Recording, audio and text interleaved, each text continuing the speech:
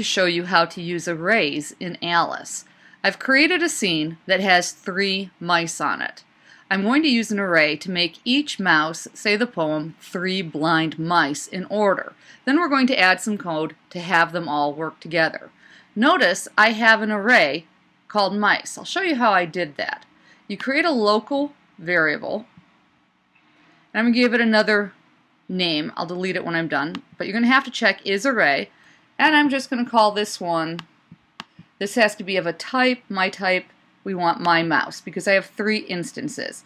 The name on this is going to be delete me, just to remind me to do that, and I'm going to add each of my mice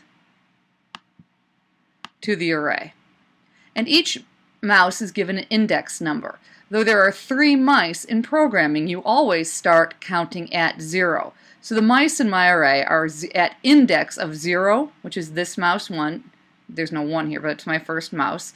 Index 1, which is this mouse 2, and index 2, which is this mouse 3. I'm going to hit cancel here because I don't actually need to add it, but that's how I created my array here. Then I used, and you'll notice once you create the array, the variable m appears in your instance drop-down. So I can select it for my array. For my array, I had each mouse say the poem 3 blind mice. Let's test it. 3 blind mice, see how they run. They all ran after the farmer's wife. She cut off their tails with a carving knife. Have you ever heard such a tale in your life as 3 blind mice? It goes to the next one. So I'm going to speed it up. And you see that each one says the poem in order.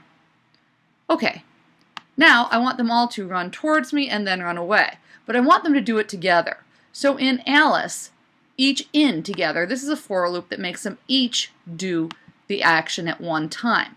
So you saw how I brought them in and selected that it's my mouse array. Now I want them each to move, and I'm going to have them move forward 10, and then I'm going to have them turn, and I want them to just turn right, and we want them to do 0.5. We want them to turn to face the other way, and then we want them to run away. So we will again have them move forward, because forward is always the distance that they are facing, and this time we'll make their number 100. Since it's happening in the same time period, they'll move faster than when they come toward us. Let's try it again.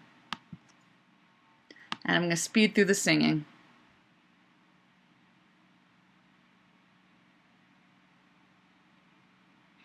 And, oh no, only one of them moved. I made a very common error that works with arrays. I did not have it set to my variable of m.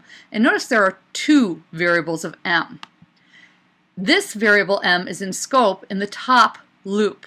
This variable m is in scope in the bottom loop. They are different variables. But here I can quickly switch this to be the variable m instead of this mouse 2. Let's try it again.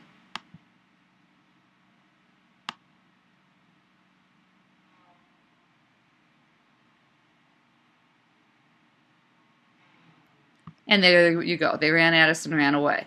So that's how to create and use arrays in Alice.